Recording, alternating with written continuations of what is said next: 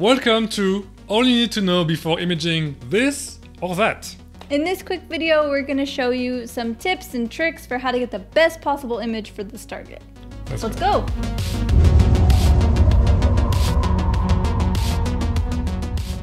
So you will find M29 in the juiciest constellation ever, Cygnus.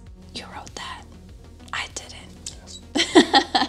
It's also really close to a bunch of popular nebulae like the Veil Nebulae, the Satyr region, the North America Nebula, the Pelican Nebula, and even the Crescent Nebula. It's located 5,870 light years away, so far. But the best time to capture it is in the summer, which is right now. Right now! M29 is, in my opinion, the most underrated cluster in the entire Messier catalog. Even in the entire night sky. There, I said it. It doesn't have any cool nickname or anything, but I love this cluster so much. Yeah, he really does love this cluster so much that I'm sure that he dreams about it. He, in fact, won't shut up about it. So, what makes it so amazing, in your opinion? So, I really love this cluster because one time I was imaging I went to the mountain to image the comet Neowise, and because the comet was rising around like 4 something in the morning, I had no choice but to image something else in the meantime all night. And I picked a few clusters randomly, completely randomly, and one of them was M29. And once I was stacking everything at home, I was shocked seeing how beautiful M29 was. I mean, especially how beautiful the surrounding gases were in M29. It's like a pink heaven. It's so beautiful. We get it. You love it. It's amazing. I expected it to look very boring. I mean, I looked up some images of M29 in the past, and everything I could find back then were just like very boring looking images, just plain black sky and a few stars here and there. But like for example here, the All Sky Survey, look at this image. It's not very impressive when you look at it.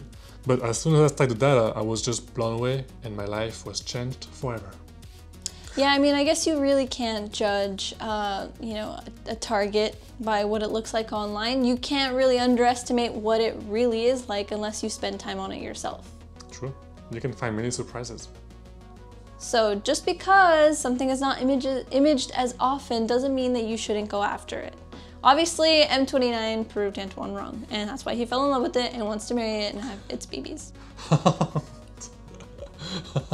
So anyway, Messier 29 is magnitude 7.1, which makes it pretty faint. It is also small, so you'll want to capture it with a large telescope. Although I used the Newtonian 8-inch, which is 800mm focal length, so it's not that large, especially with a full-frame camera. So I think one of the best things about this cluster is that you can see all the gas surrounding it. So even wide field, you might get an amazing image. So I would say that in the end, you can use any size telescope to capture it and you'll get an amazing result no matter what. So if we take a look into the cluster itself, we'll see that it's made up of a lot of blue and yellow stars. As for the gas all around, it's hydrogen alpha with dark dust lanes here and there. So you can image this target with any camera. You can use an unmounted DSLR camera if you want to, or a cooled monochrome camera, up to you. Although, because there is so much HA all around the area, a HA filter will help, or a modded camera will help as well. So here is a single shot taken from our setup in a Bortle 3 zone. If you're in a very light polluted area, you would do best to image for as long as you can to reduce the noise.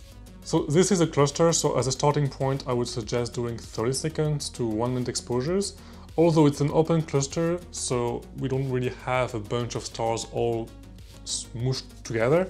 So you can go crazy and do long exposures, like 5 to 10 minutes if you want to. You should be safe because of how spread out the stars are. So you don't really have to do very short exposures. And if you do long exposures, you'll likely have better results for the gas anyway. And try to spend at least 2 hours on it. That's as a starting point. And you can go longer if you want to reveal the gases even more. The final result that we came up with was 2 hours and 45 minutes of total integration time. We hope this video helped you get to know this target just a little bit better and helped to prepare you to image it. We would love to see your image, so go on our website and find this object on our gallery and attach your image to the comment section. We would love to see it. And by the way, online we have a bunch more tips for so many objects, so go on there and check it out. So we'll catch you guys next time, and clear Clear skies. skies.